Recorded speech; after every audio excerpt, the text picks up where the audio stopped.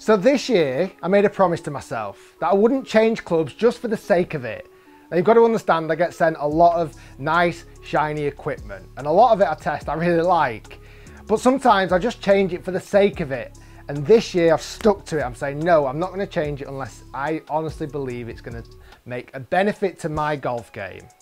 So in this video, I'm going to talk about what I currently have in the bag. And not only that, because I'm here in my home simulator, I've hit every club on GC Quad to give you a rundown of how far I hit every club in my bag.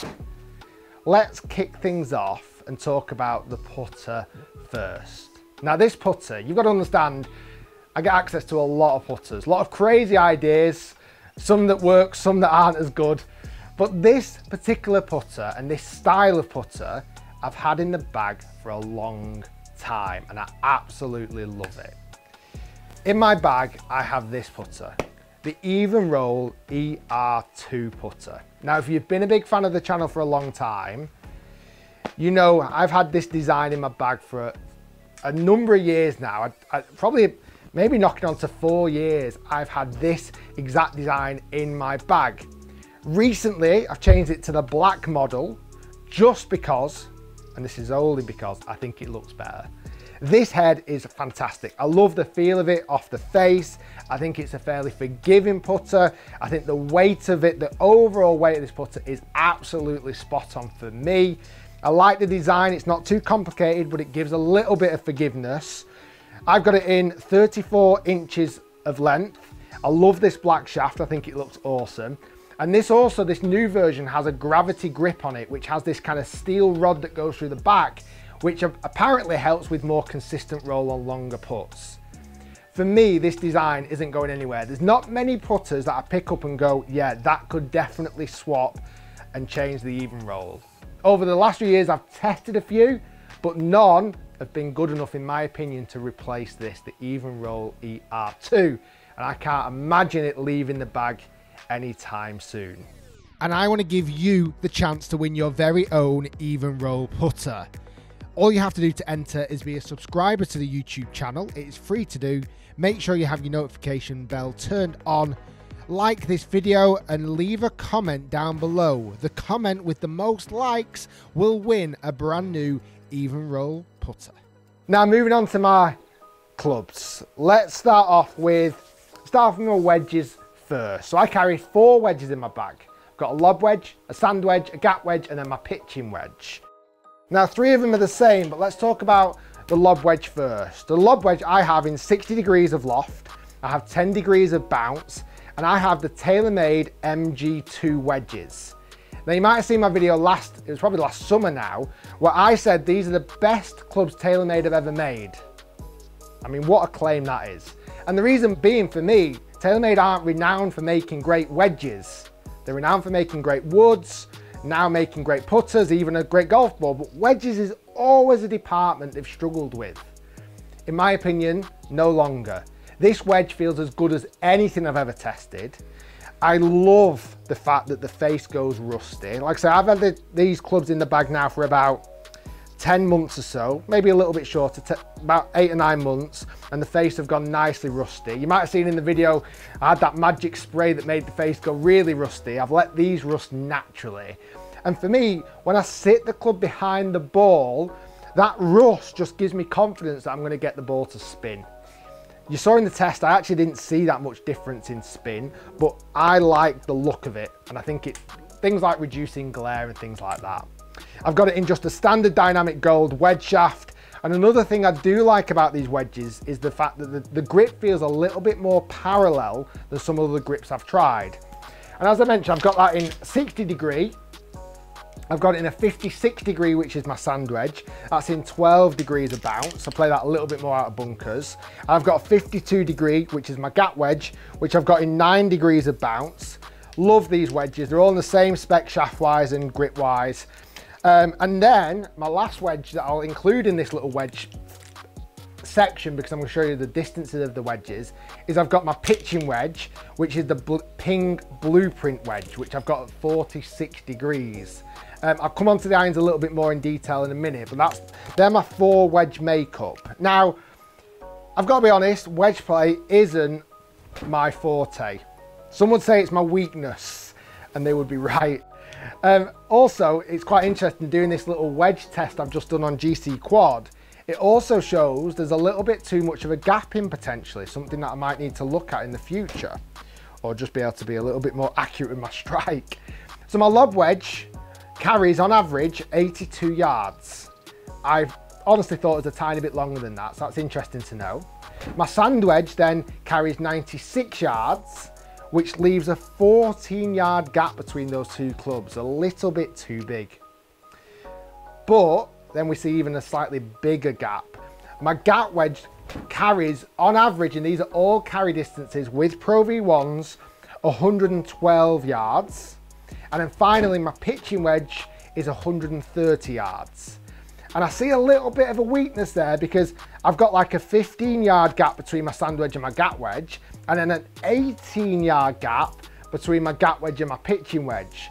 So no wonders when I've got like a 120-yard golf shot, I struggle, because for me it's right between my gap wedge and my pitching wedge, and I'm not particularly great at controlling distances in my wedges, something I possibly need to work on while I've got this home simulator. So they're my wedges. I do like the look of them, I love the feel of them. As we're seeing there from the testing, maybe the gapping is something I need to potentially work on, either changing the lofts or working out different lengths of swings, because they're all full swings, by the way. Then moving into my irons. So you saw one of them, which is my pitching wedge. But from there, I use 4 down to 9 iron in the Ping Blueprint iron. Now the Ping Blueprint iron is one of the first Ping forged irons that I've really fallen in love with. Ping don't make forged irons that often. And I've used Ping irons in the past, and I've been a big fan of Ping irons in the past. The one thing I felt like they've always lacked is feel. Well, not in the Ping Blueprint. The Ping Blueprint for me is as close to a blade as Ping have ever got. It's the fact that it's in a forged head, it gives me that feeling of a softer strike when I make contact, which I personally really like. I also really like the fact that the lofts aren't too strong. So for example, my 7 iron is 34 degrees of loft. You'll see a lot of lofts out there these days where the loft is cranked closer to 30 degrees for a 7 iron. I don't like that. I like them to be quite traditional in loft. Shaft wise, I use the Dynamic Gold X100 shaft, so an extra stiff shaft, and I use these, the Golf Pride MCC grips with this little kind of alignment reminder along the back. I like them, they're good. 4 to pitching wedge. Distance wise, this is also quite interesting. So again, this was great doing this little distance test, because sometimes and I think a lot of people get maybe guilty of this, think the average distance they hit their clubs is closer to the maximum distance they hit the clubs. This little test was good for me because it kind of brought me down to a little bit more reality in the fact that the average distance is a little bit shorter than what I sometimes predict I hit. So 9 iron, let's kick things off with there. I carry my 9 iron 146 yards. I carry my 8 iron 161 yards. So there's quite a big gap there, 15 yards, too much. Then we go from 161 to 170 with my 7 iron, 182 with my 6 iron, 193 my 5 iron, and 206 my 4 iron. From 8 iron up, it's not too bad. The gapping's pretty consistent. Just that little kind of too big a space between my 9 and my 8 there. Something again I might need to look at. Maybe a potential loft and lie check. And that might be a good thing to do when you get back out playing golf, is a potential loft and lie check on your clubs, because sometimes they can move, certainly if they're forged heads. So that's how far I hit each club. Just to give you some idea as well, I swing my 7 iron at about 92 miles per hour. So just to give people watching a somewhat of a context of how far and how fast I swing my club, that is how far I hit them. And then my other iron in my bag that I've got is, so I don't have a 3 iron, I go from 4 iron straight to 2 iron. Now, again, if you've been a long time viewer of the channel, you might have known I've had a certain 2 iron in my bag for an awful long time. I'm sorry to break this to everybody. Unfortunately, that 2 iron is no longer in the bag. And the reason being, wasn't really of its own fault to some degree. The head ended up becoming a bit loose. And I had another 2-iron knocking around and I stuck it in the bag, and I must admit, unfortunately, something slightly new and shiny has taken place of that old Callaway 2-iron. And performance-wise, just matches up to as good as it can do.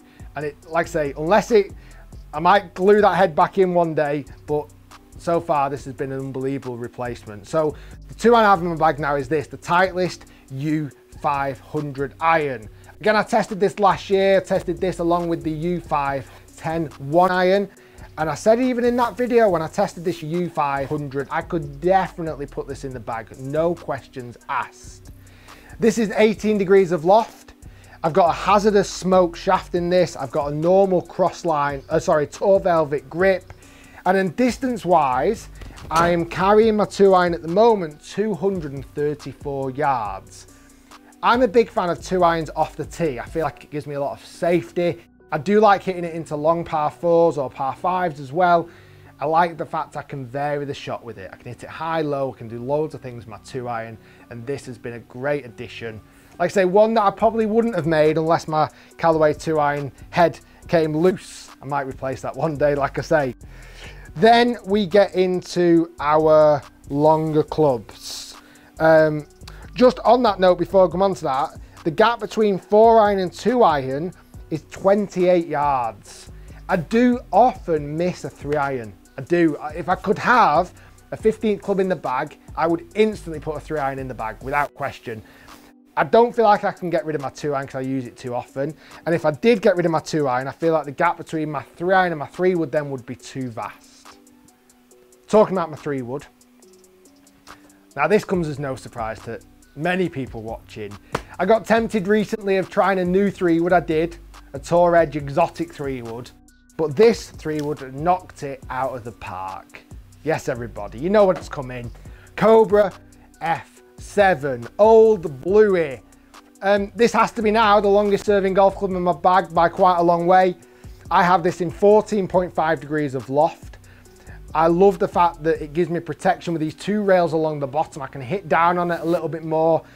Again, it's not a club I hit loads off the tee. I feel like the ball flight is a little bit high when I hit it off the tee, but that's great when hitting it into par 5s, great when hitting out the rough. I've got this in a Fujikura, I shouldn't even have to look at this anymore, should I? Let's be honest. 65 gram Flex X, and then just a standard lambkin grip, the same grip that's always been on it, possibly could do with a bit of a change. Love this club. I carry this 3-wood. Again, I thought potentially I carried it a little bit further than this, but on average, I carry this 3-wood 244 yards. So weirdly, only 10 yards longer than my 2-iron. I feel like I can hit that further though. I can definitely get it up to 250 and even further, but on average it's 244 carry for Old Bluey. Okay, the last club in my bag. Now this club, almost periodically at the start of the season, I will change for a newer version. Almost every year for the last 5 or 6 years, when driver launches come out in January, I am one of the first people to put a new driver in the bag, because I feel like new technology is either better, it's faster, it looks better, it sounds better, whatever it may be. I'm very prone to changing the driver, but not this year. This year, I am still using a driver that I was blown away with in last year. In fact, last year in 2019, when I reviewed this driver, I said this is the driver to beat in 2019. And to some degree, I'm going to roll that over. I still think this is the driver to beat in 2020. This is, under this quite cool little personalised head cover, this is the Cobra F9. I think the Cobra F9 absolutely nailed it last year. And honestly, if you said to me 2 years ago, 3 years ago, you would have a Cobra driver and 3-wood in the bag, I'd have laughed at you. I just wouldn't have seen it, because I did not like Cobra drivers for a long time. I always thought they were weak performing. I always thought they were terrible off the bottom until this came out. And I'm sure I've mentioned it many, many times. I am not sponsored by any brand to play their clubs. These are the clubs I choose to play. and I choose to play this, the Cobra F9. I've got it in the Arctic white with the black crown. I love the look of this driver. I've got it in 9 degrees, so standard. I've got the weight forward. There's 2 weights. There's a 14 gram weight and a 2 gram weight. I have the weight forward for a little bit lower spinning. I have it in a hazardous smoke shaft, just like the 2-iron I showed you before, in extra stiff. I've got it in the standard. I think this is just a lambkin. I don't know what this is. This is the, well, it's the Cobra grip. It's the same grip as the, must just be a Golf Bride Tour Velvet grip. I love this driver. On average today, when I tested it in here in the home simulator, I was average carrying 286 yards with an average clubhead speed of 111 miles per hour, just to give you some point of reference. So that average carry distance is typically rolling over 300 yards with a spin around 2000 and a ball speed of around about 162 miles per hour. For me, this driver is unbelievable. I think it's one of the best drivers that have been ever made. I just think it features so many great stuff. And honestly, this year, loads of great drivers came out, but in my opinion, nothing beat this, the F9. And even when I tested it, nothing beat it. A few more little points. Golf ball I use, Titleist Pro V1. I have used other balls over the last few years. I've tested out the TP5 a lot and really liked it, if I'm honest. And recently I tested out the TaylorMade Pix ball and really liked it. But for me, the Pro V1 just gives me that seal of approval.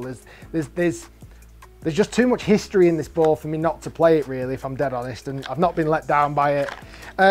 Also, just to give you a few bits, glove that I use the Nike Tour Classic. Yeah, I am sponsored by Nike, so I'm going to use their glove, but I do like this one, the Tour Classic. And then bits of technology, I have the Garmin Approach G80 strapped to the side of my bag. This is great for GPS and also a handheld launch monitor. And on my wrist, I have the Garmin S62 watch as well. Again, both sponsored by Garmin and Nike, so I use those fantastic products. That is what's in the bag, why they're in the bag, how far I hit each club. Guys, hopefully you enjoyed the video. If you did, make sure you smash like, subscribe to the channel. I'll be back with more content here from the home simulator. Guys, stay tuned, lots more to come. And that is my full rundown of what's in the bag. We'll see you next time.